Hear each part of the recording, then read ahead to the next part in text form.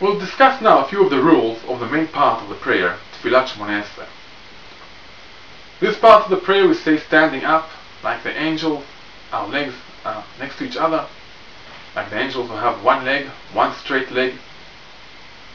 We stand up for its importance, and again to be like the angels. That's why this part of the prayer is called also Tfilat Amidah, the prayer we say standing up. We say it softly, as we mentioned, so not to disturb other people.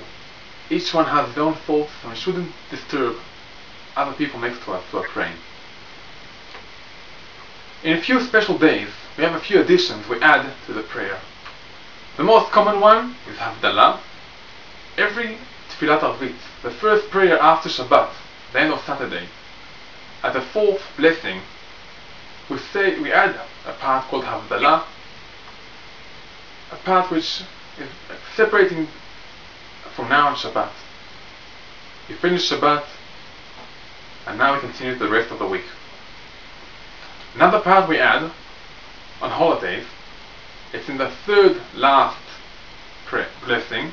The blessing starts with the words Retzeh, and we add a part starting with the words Elokeinu v'Elokei Avotenu Ya'aleh v'Yavo. It's a part we add on holidays such as Pesach, Sukkot,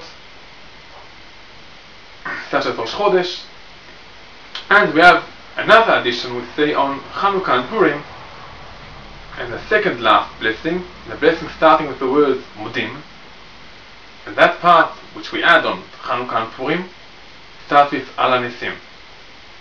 We have a few more things we add on fast days in Tfilat Shema Kolenu, the fourth last blessing.